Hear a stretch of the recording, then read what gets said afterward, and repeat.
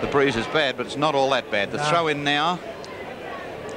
Pollard beaten by John Wynn, hooked it back beautifully to give Dunstan the chance. The Norwood player giving it out now towards Woodcock. He was hipped out of the ball very heavily there, off the ball by Weston. It was a good bump, picked up by Dillon. There's another one with arthritis. There's nothing wrong with those legs though, as he snapped it through on that occasion.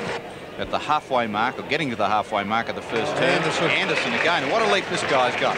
Players missing. They've had a lot of players out both sides during the year. Stephen Copping. That's a good mark to Stephen Copping. Ball bounced badly for Rosser. Copping comes into the front picture. Changes direction over the head of Rawson. Here's the chance for Craig. Can he get a second? They need it. Craig won't make the distance, of course. It falls short, knocked down. Here's the chance now for Dillon. He's kicked one. He dropped the ball in. Play on as the decision. Highwood with good work over to Crozier. He's got to come onto that left foot. He can't, so he puts it over to LaHoo. LaHoo can't play on. It's taken there by Highwood. It's smothered. Dunstan in trouble. The former Collingwood footballer has got the chance to get a score. Has he got it? If he has, it's only a minor one. It is. It's one behind.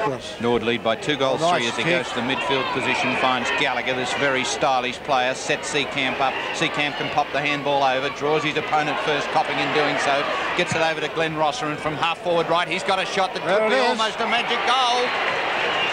It is. As you're on, Dunstan's got it. Down the grandstand side he comes. Down towards a half-back flank. Up goes Big Johnson, and I like the look of this boy. Floyd could have been killed. He wasn't. Darryl Rady over there. Got away. Good work there from Darryl Rady. Bit clever football. McFarlane been pretty quiet to date and carrying injuries this year, I believe, as he goes to the full forward spot. Marked here by Hodgman.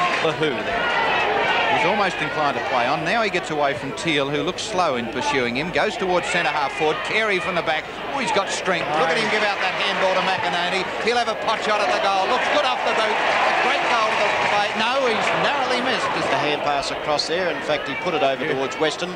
Weston tapping the ball along in front of him. He went past Woodcock levelly. That was brilliant play there from Paul Weston. It's taken there by Teal. Taken off then by Big Reg Pollard. Pollard drives and kicks the ball down towards Voigt. Good control there from Voigt. He's got Hodgman down ground. That's the way it goes. Hodgman has a look, kicks it over towards centre half forward. A great kick, a good lead, and a good passage of football. It's it over his head. Well, these are treacherous balls to mark, and that's a good attempt. In fact, that's a really good mark. Taken there by Grant Zubernick. McInerney in towards the centre position. Twiggy Corwell. The Twigs controlled it well. Kicks it on to Hodgman. Hodgman tackle, got away. Drives it down. Phillips there, he'll let it go. It's a goal. Dunstan puts it up in the air. Hodgman, a Hodgman mark. Darryl Rady, who last year in the preliminary final kicked 3 or 5 magnificent goals. And there's a good looking attempt, and it's gone straight through. Johnson puts it up in the air. Voigt's committed. Voigt's got it. Voigt's had a kick. Voigt's got a goal. Left to right. Wade Phillips went straight in. Or was it Freddie Phillips? No, Freddie Phillips, not Wayne Phillips. I don't know who it was, but that was a couldn't me. What happened, Walter? Well, Rexy Voigt got down, and then in went Freddie Phillips. It looked like to me, and down went a Norwood player, and that looked bad. I don't know how that was. There's no free kick, of course, because the ball's got to be bounced, but there could be a report in that lot. How'd you see it in? There's no doubt about it. Rex Voigt went down. I must admit I didn't see the player that knocked him to the ground, but I certainly saw Freddie Phillips jump over the top and deliver a very straight left. So to those that suggest that Freddie Phillips is not prepared to dish it out, think again. Tapped it on, gave it to Colwell. Colwell loves to run with the ball. Oh, he's a great kick. There's the goal of the day. By his own teammate McFarlane. Taken there by Philip Gallagher. Play on. Over towards Dunstan. And then he caught one.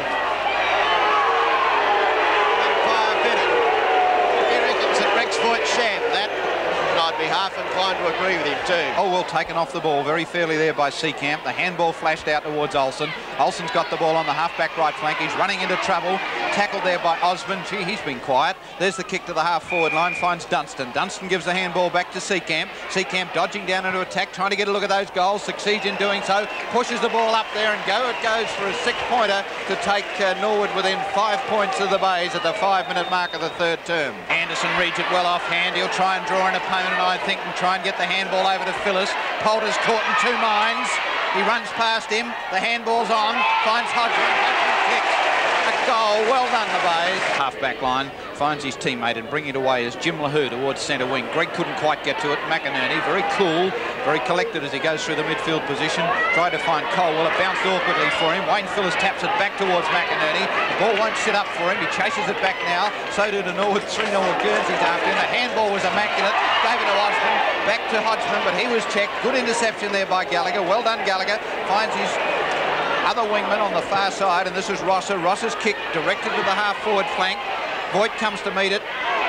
Right, Voigt. The ball back. That was well done, Voigt. Well done, Voigt. He's pursued by McFarlane, picked up by Gallagher. He saw the Guernsey, but it went over the head of Dillon, but it's found Wood. Good mark. Play on. Playing his 150th game. He snaps it up at the post today. Taken, and Jenkins has brought up his second goal. Well done, Jenkins. It was indeed, Wally, but the kick down towards the centre wing from Pope. Michael Laney couldn't take it because Western fisted it. Going in there is Dunstan. Out it went. Here's the chance now for Rosser. Finham it was that gave it to Rosser. Rosser having a look at the goals. I think he's put it through. He has!